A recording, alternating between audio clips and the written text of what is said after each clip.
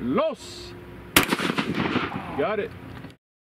Hello everyone, this is Jeff of Tau Fledermaus. I was sent some really nice 300 Blackout bullets made by Lehigh Defense recently. This is a 194 grain maximum expansion subsonic 300 Blackout bullet. Lehigh Defense just recently redesigned this bullet. It is improved, it is enhanced. It comes in at a little better price point now. It is much more accurate, and you can see the large expansion is very, very effective on taking hogs and deer, and also a top self-defense projectile at subsonic velocities. It just doesn't get any better than this. The problem is, I don't know anyone who loads 300 Blackout. So what the heck am I going to do with these really nice bullets that they sent me? After some thought, I decided to try to design a 300 Blackout 12-gauge slug. I had just a handful of these 69 caliber lead kind of diabolo shaped pellet slugs, and I decided to use these to mount the 300 Blackout bullets in. I bored a hole 27 thousandths of an inch smaller than the diameter of the bullet through the pellet. I then pressed the bullet into the base of the pellet using several tons of pressure.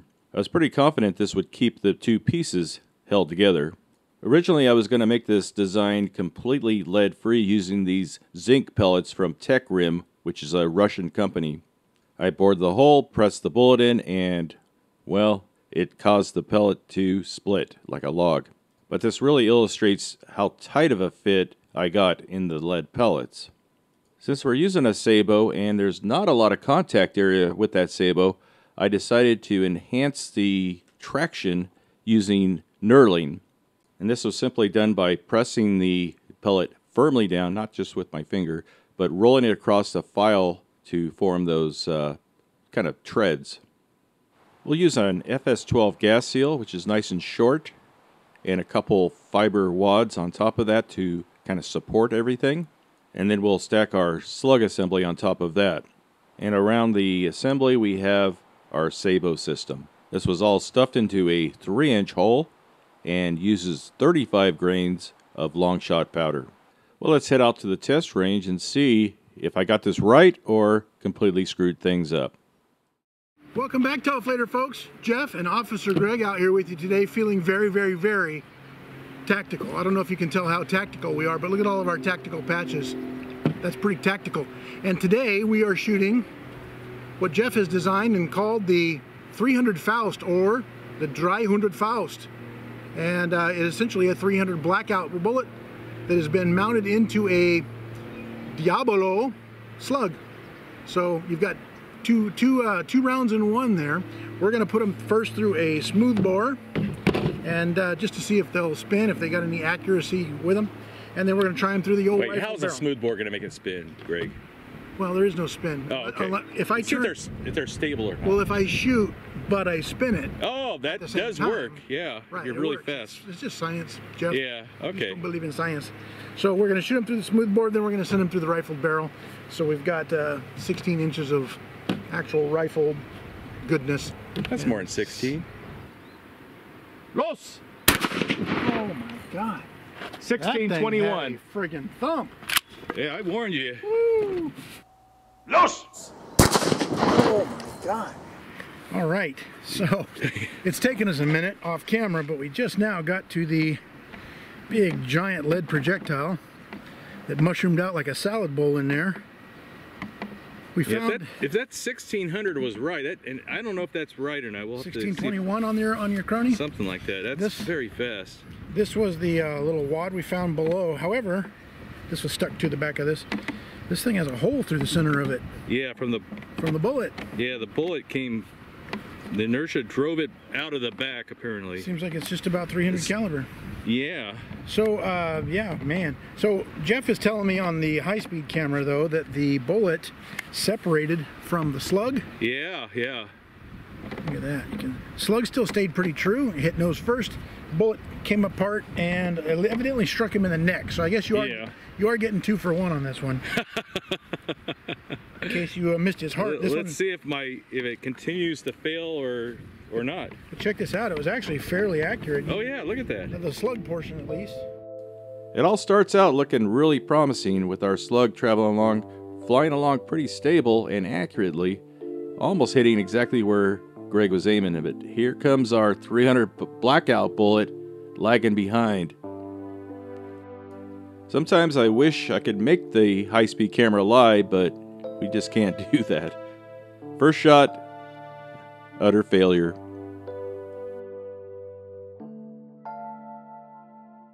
We have a Remington 870 with a 20-inch fully rifled barrel.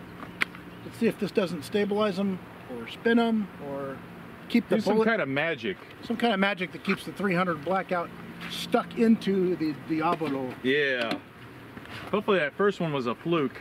These I'm are gonna aim for that little prototypes, heart. you know, that's stuff like that happens. Yep, flukes happen. Okay, I am ready. All right, I'm gonna aim for the little green heart. Los! Here we go. God, that thing's got some snap to it. God. It's not even an opinion. We saw that the slug hit here next to the green heart, the Gruner Hertz, and over here we have a pretty clear impression of dang bullet.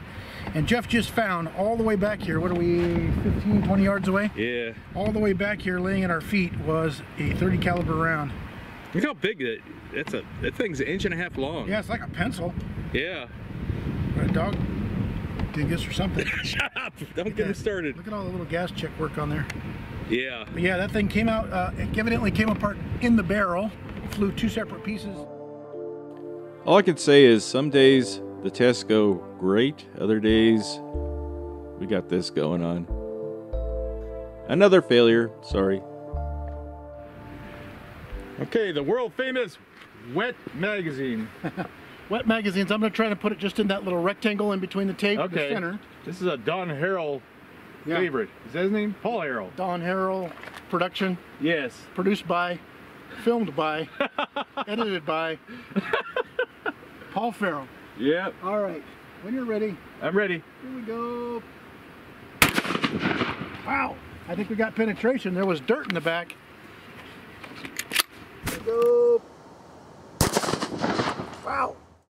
Okay, what happened? Well, I don't know if you can tell this, Jeff, but the slug hit the stack of wet magazines. And folks, this is a thick stack of wet magazines. That is some mass and some weight for that slug to have plowed all the way through. Look at that. That is the exit hole, as they say in the exit hole business. And we saw a puff of dirt back there on the safety field where that round landed. But God dang it, look at that. And then Jeff just found here the bullet separated, stuck together consistently about. At least it's consistent, huh? Yeah. Consistently bad. Consistently about 4 or 5 inches off to the side, one side or the other, but zipped along the side of the magazines here. Skipped out to the side, so. But good Lord, look at that. Oh. Wow. I'd give you the finger wiggle, but I'd need fingers about that long. There you go. All right. That'll make them happy. That'll make him happy. That's what she said. People are into that for some reason. All right, so impressive performance by the Diabolo. A little 300 caliber bullet who skips away from his bigger brother at the mall. Not so impressive. At least in this shot, the pellet itself was stable flying after being spun up by the rifled barrel.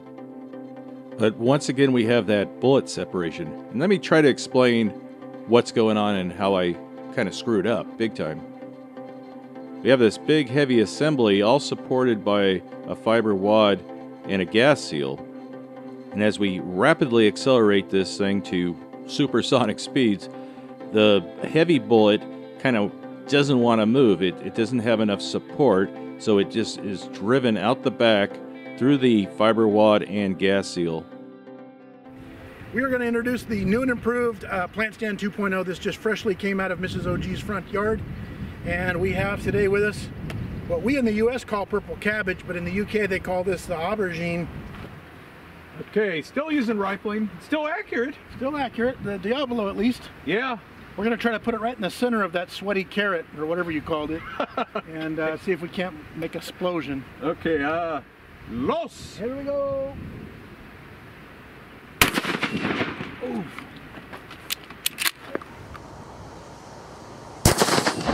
Oof.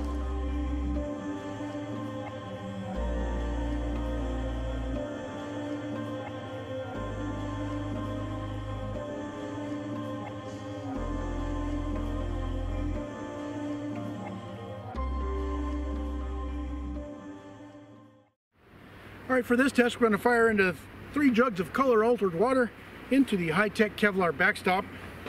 We've numbered the jugs 1 through 3, or 3 to 1 if the bullet was going backwards. All right. Los! Here we go. Wow. And the table survived. Not bad. Jug number 3 took it in the shorts. Wow. So I found the Diabolo Slug down there in the mud in the back. Okay, let me zoom in on that real quick. Focus. You want me to bring it to you? I don't know. All right. Gosh. Then, so the slug hit a little low. We can see here in the initial impact where there was a little bit of a keyholing again on the. It was flying really funky. Yeah, look at that though. Keyholed sideways. So then we move over to jug number 2, which I conveniently labeled with a number 2. That helps. Slug. There's a little shrapnel coming through with it, but look at this up here. What is that? That 300 Blackout round was already spinning and zipping off to the top. Impacted jug number 2, exiting out the back sideways, staying sideways the whole time. Jug number 3, Diabolo Slug. The little shard stopped somewhere in number 2. There is projectile, or the 300 Blackout. So, that is my scientific prediction. Somewhere in all of this ethnically. Yeah, I see a dent on the back from the 300 Blackout. Yeah, so look at that. There it is. We can reuse it. We got a little. We can reuse it. We got a little piece of the slug as well, but there's the round. Okay. Bueno, as they say in Canada. Very disappointing design. I don't know who the idiot is designed it. Just need a little glue or something. Glue. Glue, Velcro, maybe some duct tape. Super glue works on everything. If you had strapped this down, you know it would have worked. Yeah, yeah. Okay, we have one more of these dogs. All right. Let's find something to shoot. To shoot it into. All right, here comes our funky flying slug. Watch how the flimsy card table, made out of like 1/8-inch particle board, bows out from all that pressure. And sadly, that may be the most remarkable part of this test, the fact that table did not just blow out the bottom. I really wanted to destroy that table and finally throw it away, because it was like a breeding ground for black widows. Final target. We're sending up a Hitachi Desk Star. We got this out of a laptop that was found in a trash can in Washington, D.C. So we are going to put it on a brick, a high-tech 2.0 brick. I trust we can hit this with both projectiles, but let's see what the 300 spinning a Blackout round does. Los! Got it. The gun just wants to jump out of my hands. Got it. The only saving grace here is the lead pellets were still pretty darn accurate. And hopefully in the near future we'll come up with another design to utilize these 300 Blackout bullets so we can finally do a proper test. I think the fix for this is very simple. It's not super glue or anything like that, but using a heavy metallic disc underneath the slug to properly support it. I think that's all it would take. You hit it. That's all that matters, right? Barely. Where are you aiming? Just right in the center of it? Right in the center. Oh, okay. So it's not that far up. So we noticed that it knocked some of the crack horse secrets out of the top corner, but we don't have a projectile. We don't have a 300 Blackout strike on this one. Yeah, it fell out again. Did it fly over the target or What something? a disappointment. I hate when tests go so bad like that. It's all right. We're used to disappointing people, both here on the show and back at home. Yeah, yeah. Anyway, still fun. Even disappointing rounds are still fun to watch and learn from. So now you know to Velcro, tape, tie, or glue the 300 Blackout round into the What about Diabolo. a set screw? A set screw would probably work. Set screw? Yeah. Or some of that Gorilla Glue or something. Yeah, yeah. We'll get some good suggestions. Wrap Anyway. it, the whole thing with fiberglass or something, you know. Put a tarp under it, strap it Tarp, down. yeah. Should have used AA batteries, I know. Anyway, we had fun shooting it, so that's always a good time. So we appreciate you guys stopping by to watch it. Hopefully you liked it. Reach down here and give a thumbs up, or if you didn't like it, give 2 thumbs ups. And that's about it. That's all we got for you. We don't want to disappoint you too much here. So appreciate you stopping by. We'll catch you on the next video. If you're super bored, go check out OG's Danger Show. That's a boring time.